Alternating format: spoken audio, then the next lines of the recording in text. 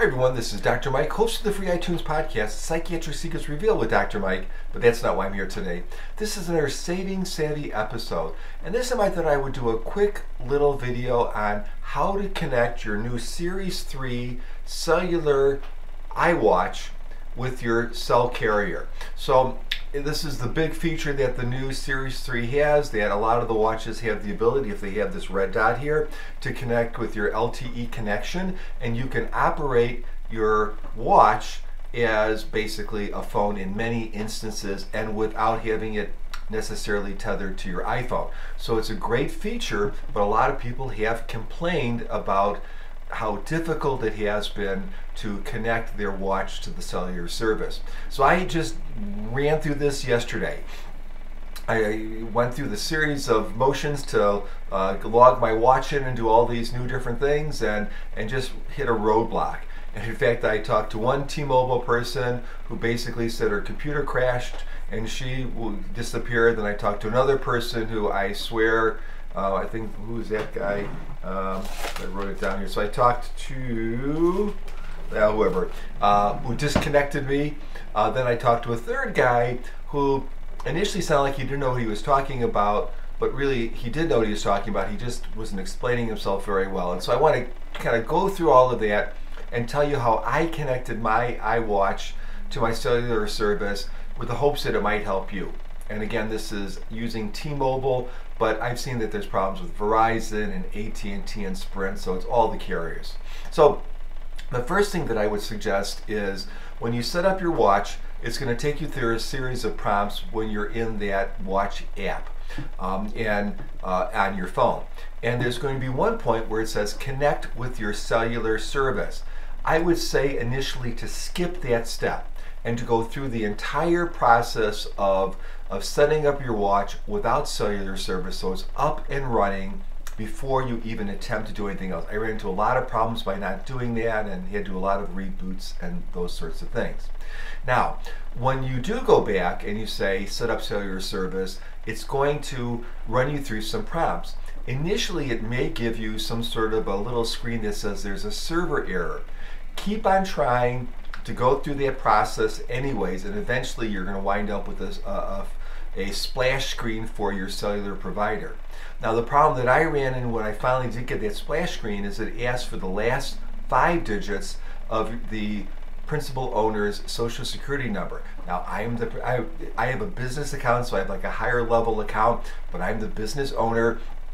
I put those 5 digits of my social security number in countless times. It said inaccurate results and it rejected me. And that's when I called the T-Mobile customer support. Again, mixed feelings about it, not the greatest experience, but at least they got the job done.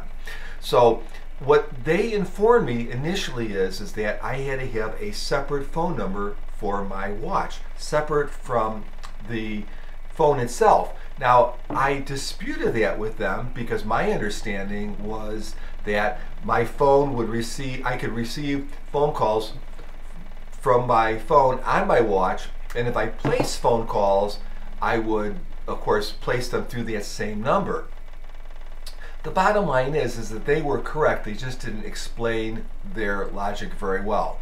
They indeed do have to establish a separate phone number for your watch, but through the miracle of electronics and computing, that number can be masked. And so when I dial out with this, it's going to use my cell phone number. When someone calls this, it's going to go to my watch if I'm wearing my watch. So it does do that, but they do have to establish that separate number. And you are going to need, and I think it's actually 35 digits, you are going to need a number on your box. So I can't even see this number with my glasses. I had to use a magnifying glass. But there is a EID or electronic identification number right here on your box. That's where it's at. I could not find it anywhere else. So don't throw out your box.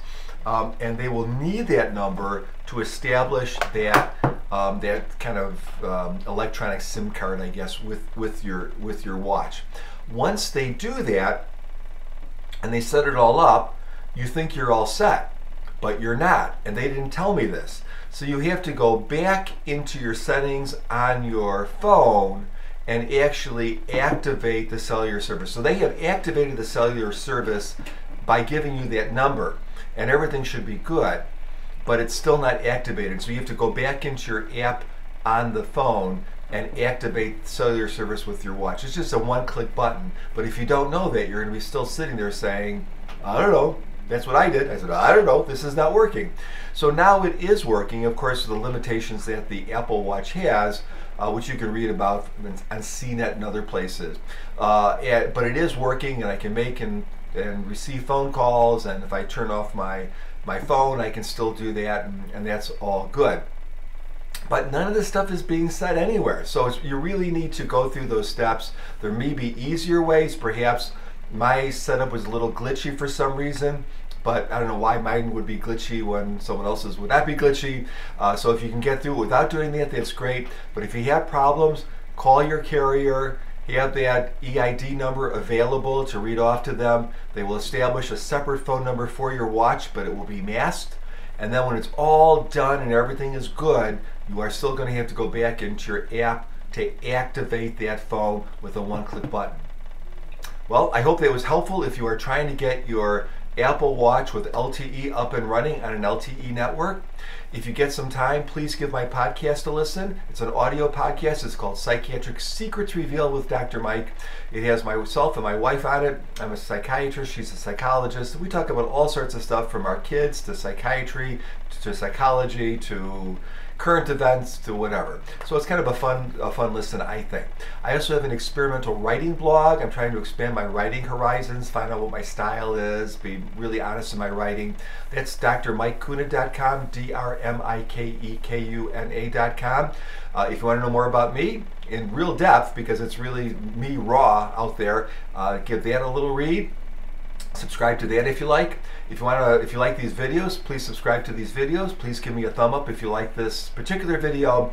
My channel is very diverse. It is not focused on one thing. So you will hear product reviews, information, you name it. I think life is complex. My channel is complex. So if you like complex things, a little bit of this, a little bit of that, subscribe. Take care, everyone. Have a good day.